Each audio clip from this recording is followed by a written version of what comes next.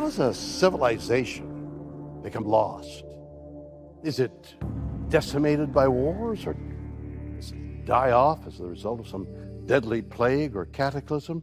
What could cause a once thriving group of people, like the Mayans, for example, just abandon their great cities, never to return? Well, that is what we'll try and find out.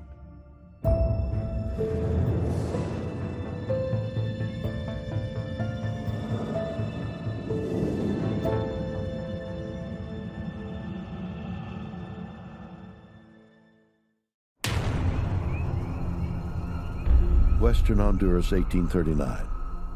Explorers John Lloyd Stephens and Frederick Catherwood mount an expedition to investigate reports of mysterious ruins located in this remote, largely uncharted region. After scouting and mapping miles of dark, impenetrable jungle, they find some unusual features in the dense brush. Oddly shaped stones, peculiar carvings, and strange artifacts that could only be man-made. It isn't long before they realize they've made an incredible discovery: the remains of the mysterious ancient Maya civilization deep in the rainforest. The Maya become more mysterious as we collect more information. They have a sophisticated writing system. They obviously have a sophisticated religious system and calendar system. Their total population was estimated to be in the millions and concentrated in large city centers like Copan, Tikal, and Calakmul. And then, suddenly, during the 9th century AD, this advanced society just collapsed.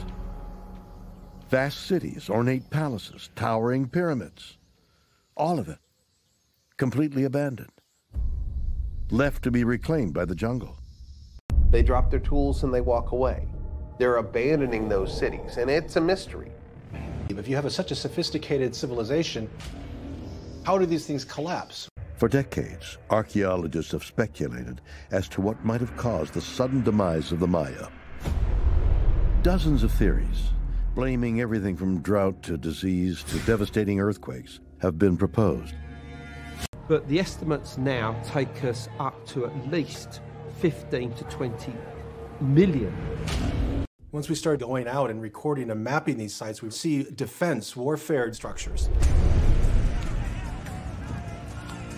This is a remarkable thing that we never knew that these defensive works were out there, leading archaeologists to scratch their heads and basically say, oh my gosh, the Maya were warlike and warfare was very important.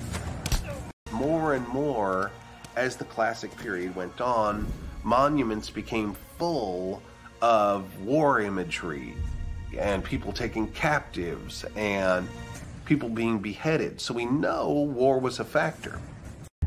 According to the Popol Vuh, the written history of the Maya, they believed that time was cyclical in nature.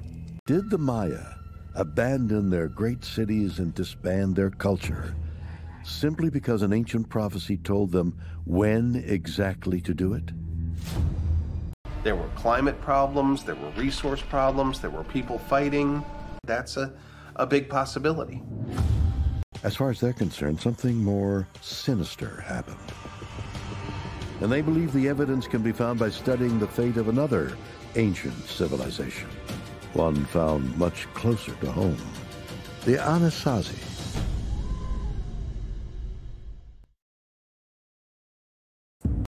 The ancestral Pueblo are a people that grew up in the Four Corners area of the United States. I think one of the things that's the most admirable about the ancestral Pueblo is their ability to live in such a resource-poor environment. Starting in the 9th century, the Anasazi expanded their civilization by building massive structures throughout the Southwest.